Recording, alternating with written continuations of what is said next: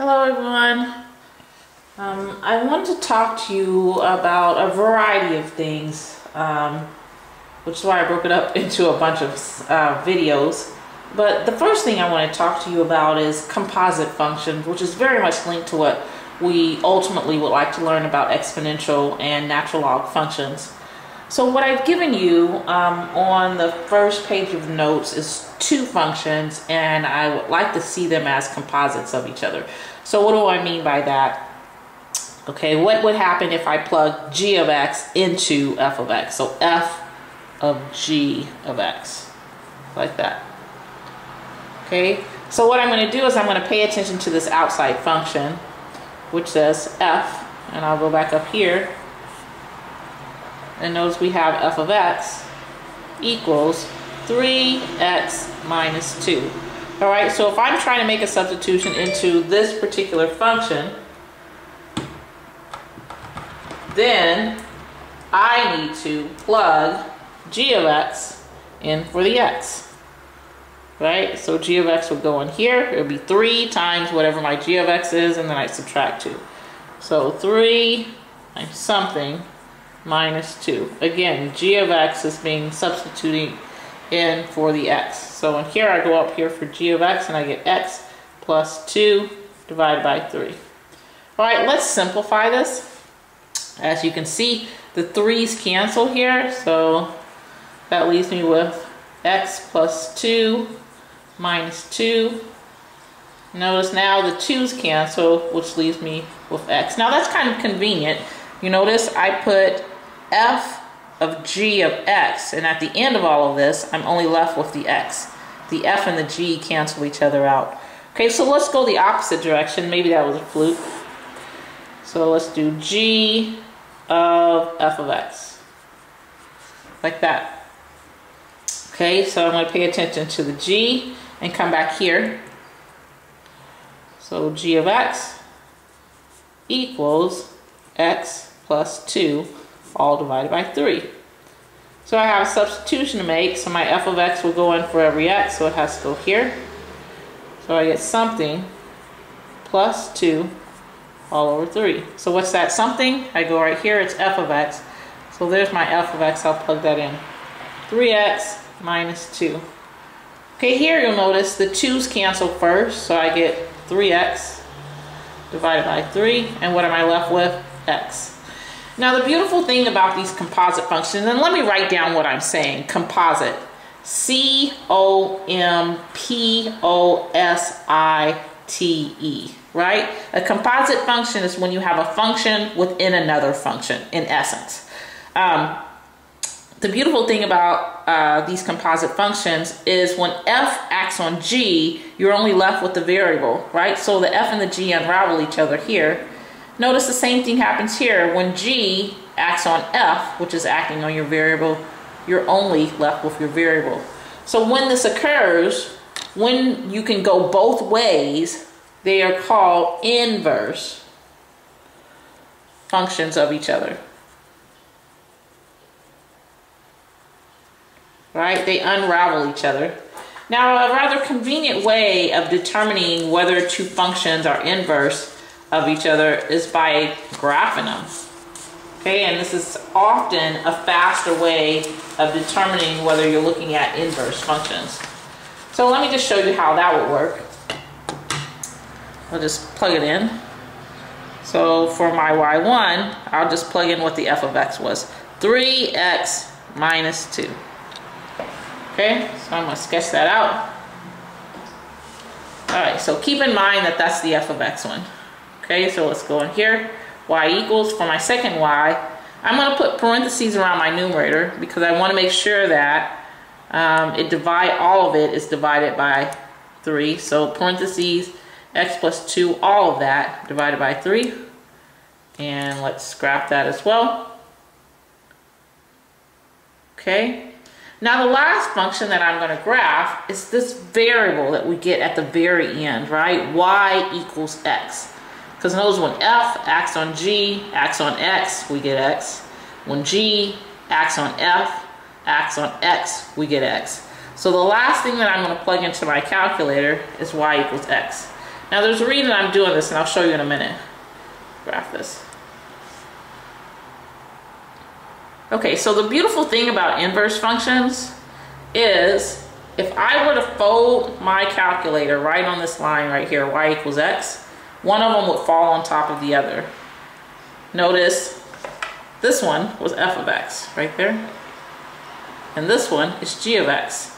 And you'll notice that they collapse on each other if I make the fold right here, right? So if I could pick my calculator up and fold right on this line, this piece would match up with that, and this piece would match up with that. So that's what I mean by you being able to determine whether two functions are inverse of each other, because one should fold on top of the other about y equals x.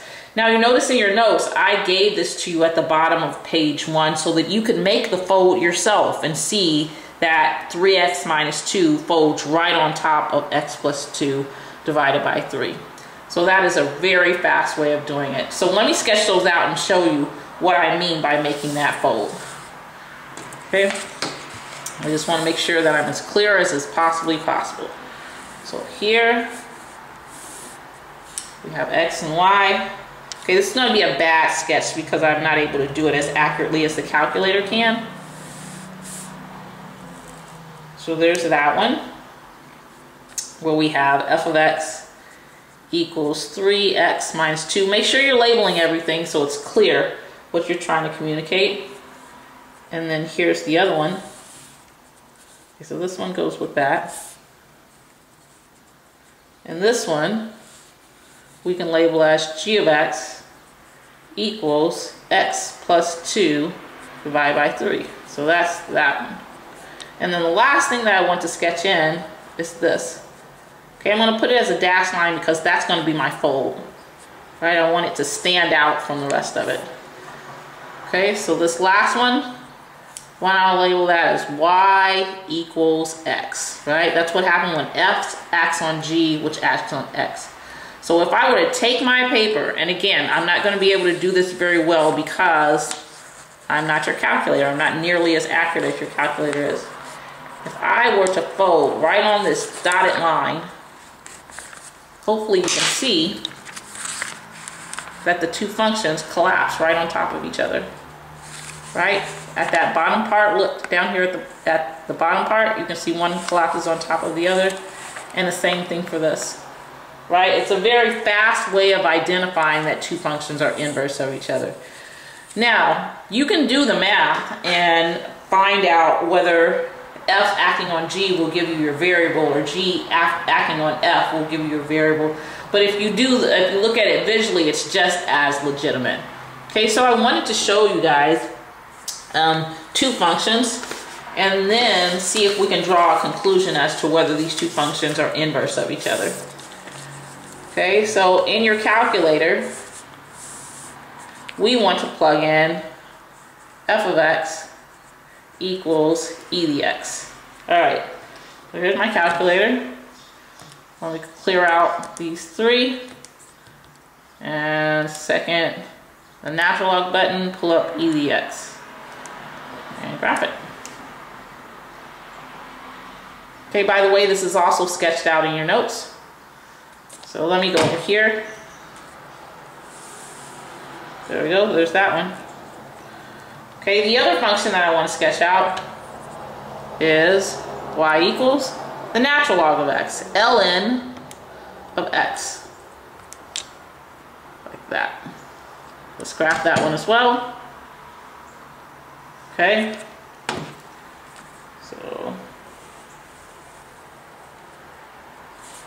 So this one is g of x equals the natural log of x.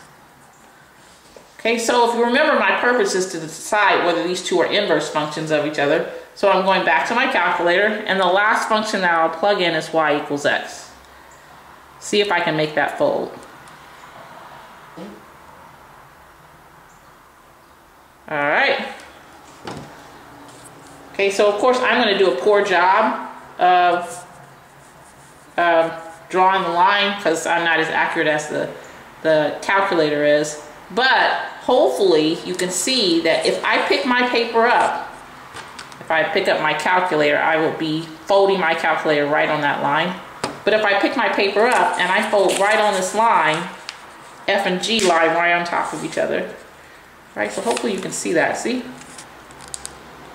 All right, even with my bad sketch, you can say, oh yeah, those two are mirror images of each other about y equals x. So the question, what does that mean? That means that we should be able to write it with the composite function, and the two functions should cancel each other out and give you your variables. I talk about this more in a later video, but okay, so let's write this as a composite function. So if f of x equals e to the x, and g of x equals the natural log of x. We already proved their inverse functions. This is our proof right here, right? We made the folder around y equals x, one lies on top of the other.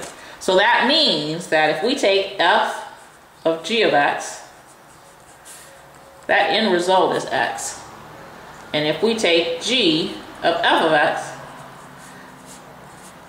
that end result is x. So now it's just a matter of doing it. Okay, so f of g of x, let's pay attention to the f. So we got to go back up here. So then this is f of x equals e to the x. So the substitution is g forces out the x, has to go right there. So this equals e to the whatever g of x was, right there, natural log of x. Okay, so this is an important relationship. I come back to this. I'll come back to it in a later video. This is an important relationship. And here's the next one that we have to consider. Let me separate this. Oops, sorry about that. I meant to pick this up here. When those two act on each other, you just get your variable. Okay, here I need my outside function is g, so g of x. This one is the one that I want to write down, right? So this equals the natural log of x. So the substitution is f is going to force out the x position, has to go right there. So this equals the natural log of f of x. And if you'll notice right here, f of x is e to the x power. So this also is an important relationship. Okay, I'll come back to this in a later video.